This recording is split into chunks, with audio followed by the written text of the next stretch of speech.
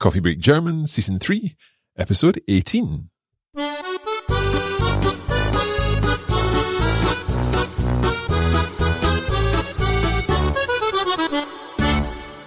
Hallo und herzlich willkommen zu Coffee Break German. Ich bin Marc. Und ich bin Andrea. Wie geht's dir heute? Mir geht es ausgezeichnet. Und dir, Marc? Mir geht's auch ausgezeichnet. I always love that word. One of my favorite German words, I have to say. Sehr schön. And do you know what we're discussing today? I don't. My job is to turn up here, do all the technical bits and be taught by you, Andrea. So what are we doing today? So today we're looking at reflexive verbs. Mm-hmm. And now before you say, oh, I know already everything about reflexive verbs, we're going to look at reflexive verbs with a bit of a twist. So we're going to see some dative. Okay, so we definitely have covered reflexive verbs in the past, but this time we're going to look at, as you say, reflexive verbs with the dative. Are there major differences here? Yeah, one is with the accusative and the other one with the dative. Yeah, fair point. Okay. But otherwise they work in a pretty similar way. Yes. Okay. Well, we will have a look at this and then we'll look at a conversation in which these reflexive verbs with the dative will no doubt appear. I look forward to it. Los geht's.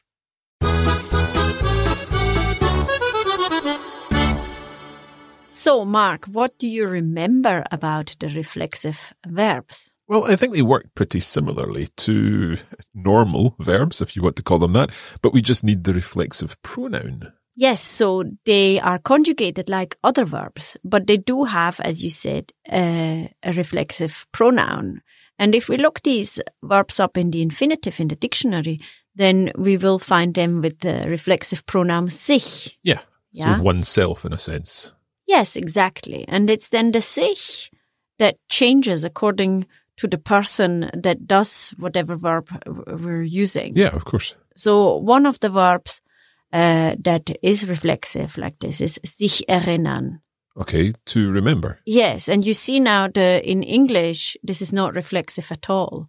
And there is no real semantic reason why this should be reflexive. It's just grammatically speaking reflexive. Mm-hmm. Yeah. So we have sich erinnern.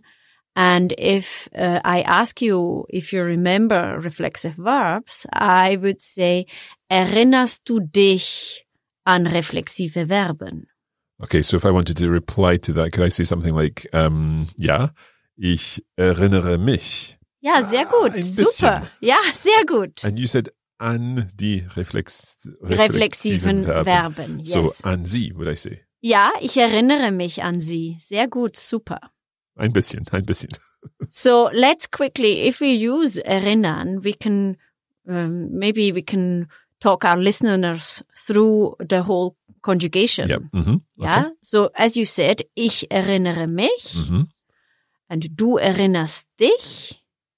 And then we have sie, es erinnert sich. Mm-hmm. Wir erinnern uns. Yep. Ihr erinnert euch. Und sie erinnern sich. Yeah, so those pronouns that we've just gone through, mich, dich, sich, uns, euch, and sich. Yes. Okay. So they then, when we conjugate the verb, they come after the verb, although in the infinitive it's sich erinnern. Okay. What happens in like the likes of compound tenses, I remembered in the perfect? Yeah, let's look at this. So if I have remembered, ich habe mich erinnert. Yeah, I remember that now. Ich erinnere mich. Sehr gut. So, ich habe mich erinnert. Mhm, genau. And then it goes on, du hast dich erinnert and so on and so forth. Yeah? Mm-hmm. What is also interesting is to look at where, in using the verb klammer, where is the reflexive pronoun?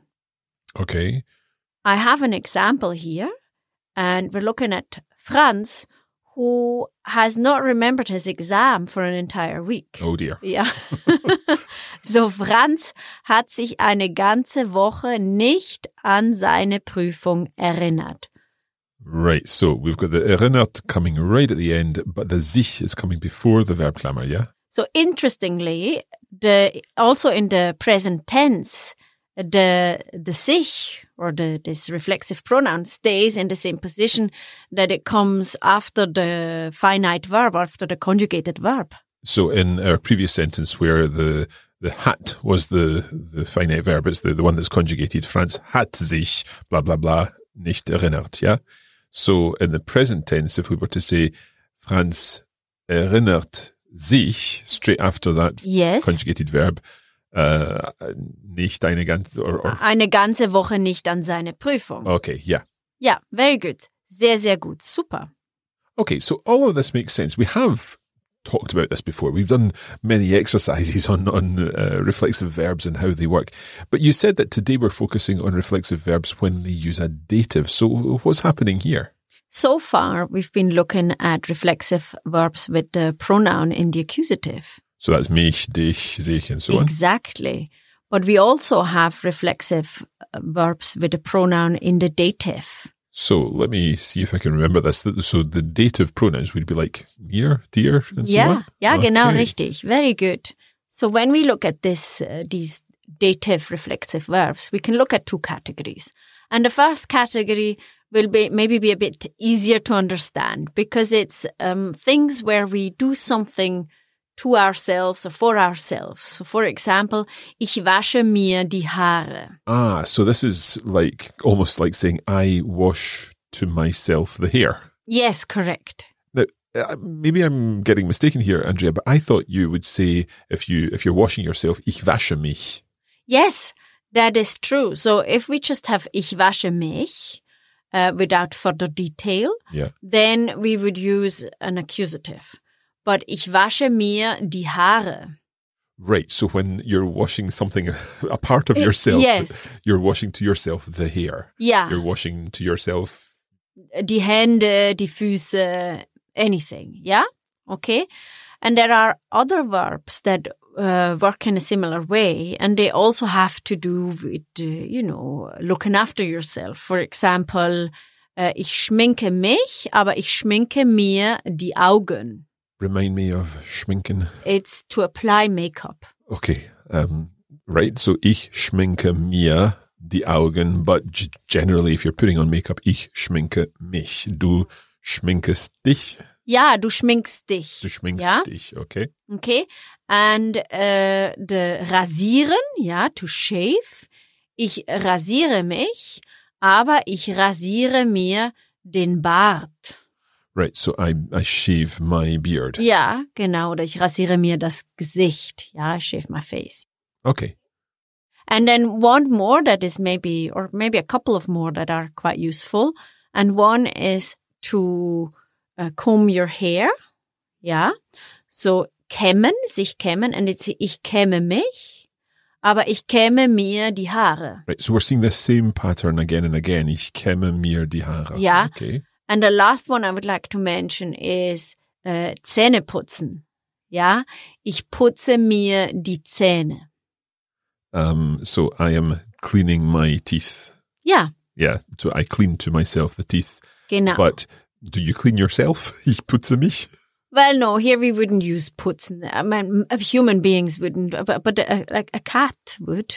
Okay, all of this makes sense. And now let's look at how we can replace these pronouns. And that's what makes it a bit interesting. So when we go back to our first example, ich wasche mir die Haare, yeah, when I go to the hairdressers, then it's the hairdresser that washes my hair. So, and the hairdresser would say, ich wasche ihr die Haare. So she's saying, I wash her hair. Her hair. To her the hair. Yeah, genau. And then it's no longer reflexive, but it's just to show the mechanism of these reflexive dative verbs. Okay, yeah. Right. So if I was going on television, I'm watching Borgen at the moment. I don't know if you've seen Borgen, the Danish politics show. Love it. Yeah. So whenever the Prime Minister, the Statsminister, is going to TV1 to appear on the news program, someone always does her makeup. So would someone do the makeup to her in that idea? So if I were the makeup artist, I would say, ich schminke ihr die Lippen. So you're telling me you put makeup on her, you put her lipstick on. Yeah. How would you say to the Staatsminister, the Prime Minister, I am putting your makeup on? Yeah, so here we would use the formal you in the dative, and that would be Ihnen. Ich schminke Ihnen die Lippen. Okay, so each time we're using a dative pronoun, whether it's to ourselves or whether it's to someone else. That is correct. Okay. Now you said there was another category of these verbs. Yes, so let's call this other category real reflexive verbs in the dative, meaning that there is no reflexive action happening here, like in the Ich wasche mir die Haare, where I wash myself the hair. Yeah. In these real reflexive verbs with the dative, we have the similar situation as with the other reflexive verbs in the accusative, where there is no semantic reason for this verb to be reflexive, but it is reflexive. Yeah. Okay. Okay, I'm not quite following this, but if you can maybe give us an example, that would help. Yes. I'll give you an example with an expression that maybe you've heard before, and it's sich Sorgen machen. Oh, right. This is to worry about something. Genau, das ist richtig. And when I worry, I say, ich mache mir Sorgen. Right. Ich mache mir Sorgen. So we're using mir again. Could we just run through the whole of this? So I worry. So ich mache mir Sorgen. You worry. Du machst dir Sorgen. He worries. Macht sich Sorgen. She worries. Sie macht sich Sorgen. And it worries. Es macht sich Sorgen. We worry. Wir machen uns Sorgen. You plural worry. Ihr macht euch Sorgen. And they worry. Sie machen sich Sorgen. So we've gone through all of that conjugation. And what I'm noticing is that there actually only are two pronouns which change when it moves from being an accusative to a dative. Ja. So mir and dir. That's correct, yeah? That's helpful. Yes. It's one less thing. Well, it's two fewer things to worry about. Yes, exactly. So would you like a few more examples for these verbs? Yeah, I think that would make sense. So one that I love a lot is sich Mühe geben. Right. Mühe is, help me. It's something that is tiresome and hard work, yeah? Okay. And it means, the expression altogether means to make an effort. Right. So this is different from müde. Yeah, very different, yeah. Okay. I was thinking müde. But sich Mühe geben. So ich gebe mir Mühe. Yeah, genau. So I give myself a tiresome task. Right. Which means I work very hard to do something. And so can I double check the to do something part that follows? Would that have a zu in there? Ja, also ich gebe mir Mühe, Reflexivverben zu erklären. Okay, und ich gebe mir Mühe, Reflexivverben zu verstehen. Ja, sehr gut, super. Ja? Okay, so that's sich Mühe geben. Give us another one. Genau, so sich vorstellen has a similar structure. Ja, so ich stelle mir vor something. So I imagine. Right. So sich vorstellen is to imagine then. Ja, genau. So I could say, ich stelle mir etwas vor. Ich stelle mir ein kühles Getränk vor. Ja. But also, ich stelle mir vor, am Strand zu sitzen. So I imagine myself sitting on the stand, on the beach. The ja, stand. Genau. Genau. On the strand. Ja, genau. Sehr gut. Super. Okay. Okay. And then we have quite an important one, which is sich etwas merken. Yeah. Right. And that means to keep something in mind, to remember something, but actively. Okay. Yeah. So, for example, I say, Mark, das musst du dir merken. Yeah, need to keep that in mind. Ja, genau. Okay. And then we have one last one, which is to have something done in English. So I make you an example. Ich lasse mir die Haare schneiden. Oh, right. Okay. So literally, I let to myself the hair be cut. Ja, genau. So I'm having my hair done. Ja, also ich lasse mir die Haare schneiden, but it doesn't have to be something that is related to your body. Mhm. I could also say, ich lasse mir die Wäsche bügeln. I have someone iron my clothes. Right. So could you have someone paint your house, for Ja, example? ich lasse mir das Haus streichen. Right. Okay. That makes sense. Okay. Okay, so we've seen, first of all, a review of reflexive verbs and how they work with the normal accusative pronouns. Mhm. We've now seen reflexive verbs with datives, but two types. One which is, in a sense, the things that you might do to yourself, like wash or shave or put on makeup. And then also these other ones, these sort of special ones, which are real reflexives, where they're more kind of figurative in the sense that it's grammatically reflexive rather than physically. Yes, so about the ones where we do something to ourselves, like washing the hair, etc., you need to keep in mind, so du musst dir merken, yeah, that there we have to be detailed about what exactly that we're washing or shaving or where we're applying makeup to, so the hair, die Lippen, das Gesicht, etc. Yeah, because otherwise they become normal reflexives in a sense with accusative. Exactly. Yes. Okay, that was quite a lot to take in, but I think we've got there. What we'll do is, after the break, we'll have a listen to a conversation, which will no doubt feature many examples of these reflexive verbs. So we can look forward to that. Bis bald.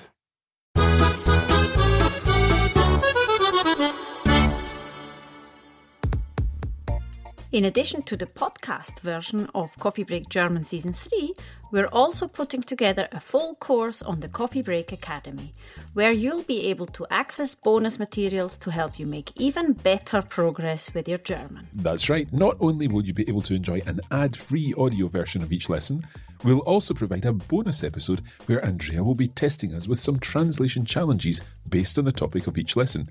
And of course, there are comprehensive notes and a video version of each lesson too. Visit coffeebreakgerman.com and follow the links for Season 3 there.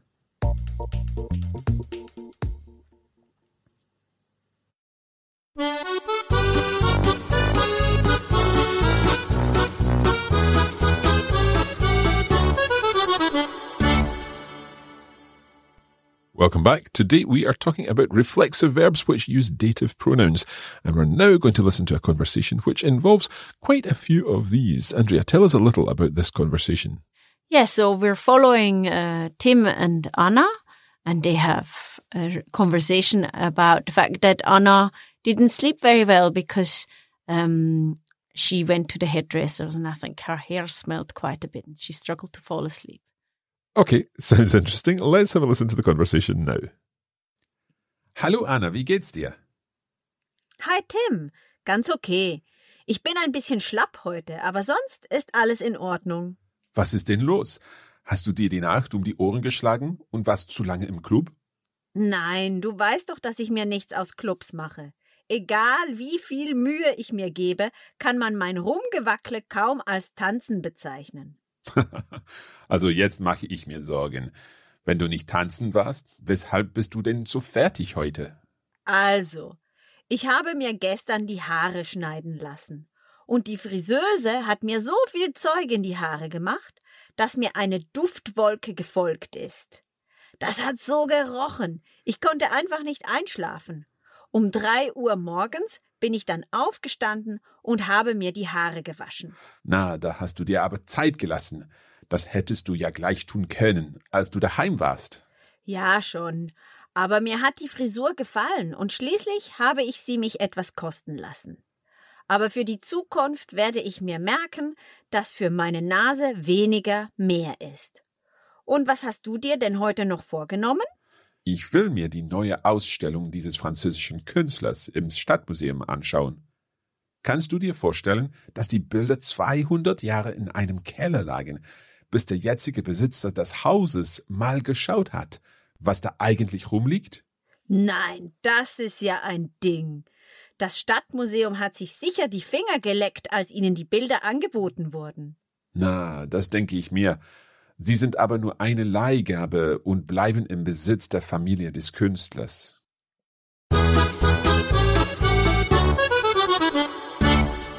a bit of a strange conversation, Andrea, I have to say. Why? Has this never happened to you?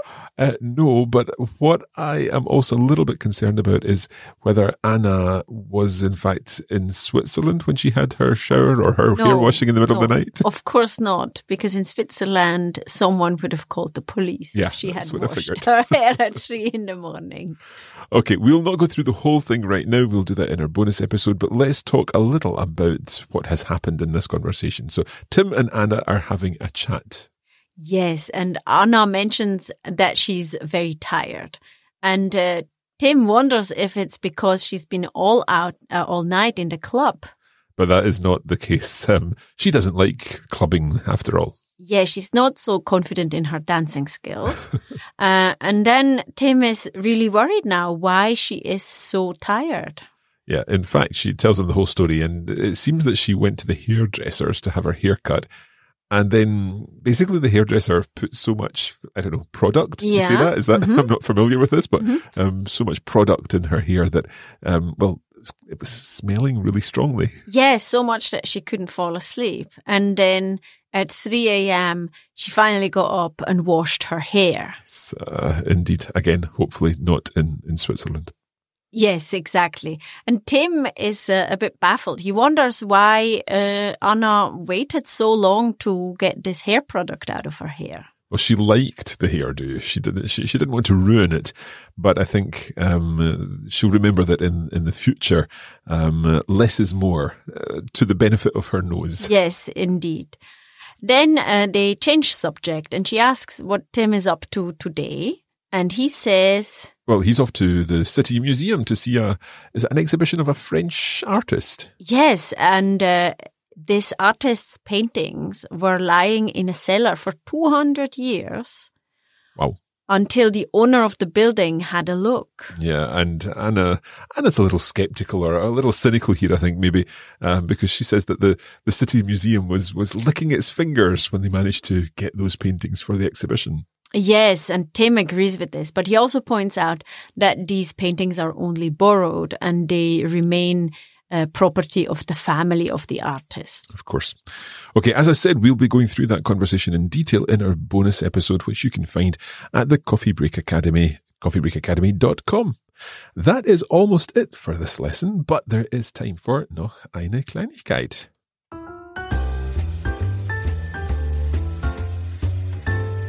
We're talking about hair also in this part of the podcast. Okay. And we have an expression here, and it's called Haare auf den Zähnen haben.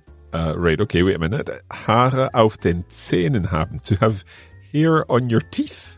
Yes. So, and we say that someone has Haare auf den Zähnen when they don't mince their words and maybe they say some not so nice things. Ah, right. Okay. So if you're describing someone in this way, could we simply say like, if Tim, for example, was saying something not so nice about Anna, telling someone else about her hair adventures, could we say, Tim hat Haare auf den Zähnen?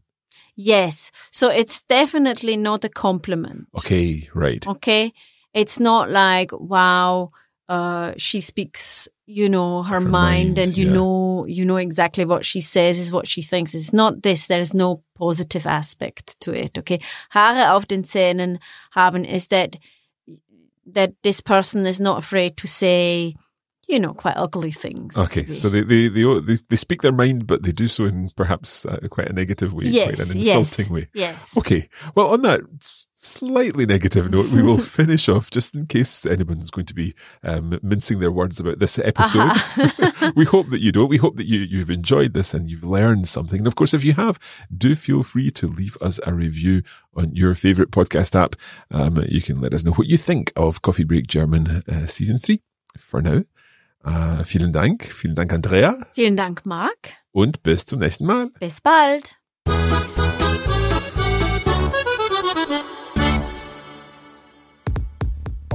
You have been listening to a Coffee Break Languages production for the Radiolingua Network. Copyright 2022 Radiolingua Limited. Recording copyright 2022 Radiolingua Limited. All rights reserved.